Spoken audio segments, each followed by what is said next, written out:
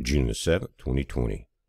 As you're looking at satellite images over the Gulf, and what we're seeing is Cristobal is just the top tip of it's coming ashore down in the Louisiana area. The top right quadrant is still throwing wind and rain around through Mississippi, Mobile, but the most rain of the whole storm so far this week has been Florida, and it continues to be that. Look at this as it becomes daylight here. Look at the amount of moisture going through there.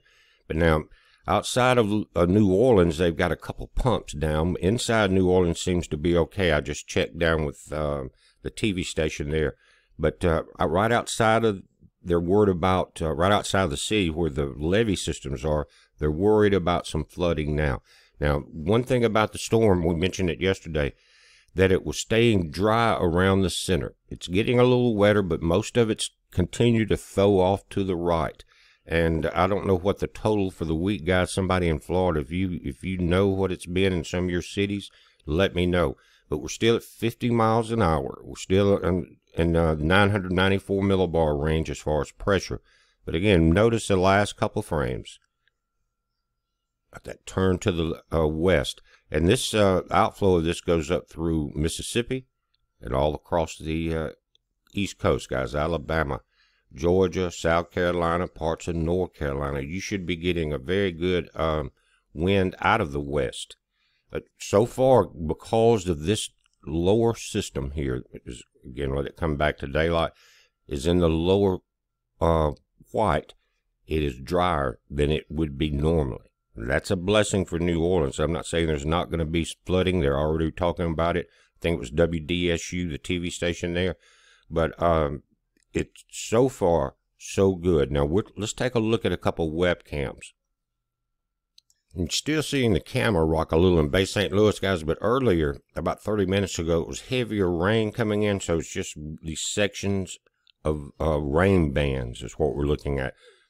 So far, so good. Down on the coast, they had some minor flooding. That's still going on because the brunt of the storm still has not come through this section. In other words, as that center spins down near the Mississippi River, it's all being thrown this way.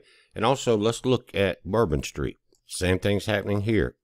Bands of rain coming in. As the center gets closer, that may become more intense. But as far as I can find out, the pumps in the city are working. Guys, if you're not familiar with New Orleans, it's below sea level. It's in a bowl. That's why Katrina was so devastating. But the pumps there are working. They do have one outside of the main city area that is not working. A generator went down. And they've issued a few flood watches and warnings in that area. And we'll look at the National the National Weather Center for some of that. Now, the problem, it looks like to me, is going to be the flooding. You see flash flood warnings and watches up the Mississippi River all the way through North Mississippi over into Arkansas. And you got the Arkansas River that comes into the system there. Offshore, you still have tropical storm warnings.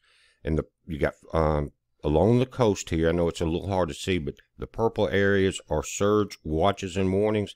But you've got a tornado watch right here, guys, just on top of the Mobile Bay. Severe thunderstorm warnings below that. Also in Florida, all along the coast here, you got 2 severe thunderstorm warnings. Now, this is changing to tornadoes right there, guys. You've got coming into Mississippi. Mobile Bay is here, but coming into this would be the Pascagoula area, Jackson County, if I'm not mistaken, and 2 tornado warnings, guys. This was going to be the problem the whole time, water spouts and tornadoes as it came ashore. Let me say this, as the day heats up, it's 9:33 p.m. Central Time. As the day heats up, this activity could continue. It could get worse, but you can see where it's at. New Orleans is here, Hattiesburg, Mississippi here. You got Gulfport, Biloxi, Ocean Springs, Pascagoula. Over here you got Bay St. Louis and Long Beach. As in, a tornado can be more devastating than a hurricane, but in a small area. So all of my friends on the coast, keep an eye on this. And as the storm moves west and north, you're going to watch this. This is that north quadrant, the top right quadrant of the storm. Again, Mobile Bay, you got marine watches and warnings through here. It's just like a severe thunderstorm warning over the water.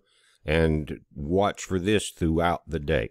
This is reaching all the way over almost to the Pensacola area. You're right in the Orange Beach, Perdido section as far as the outside edge of this. So pay very close attention through the day. We're watching it, guys. Any more tornado updates, anything like that comes in, we're going to put it up. You just keep your heads down and be safe.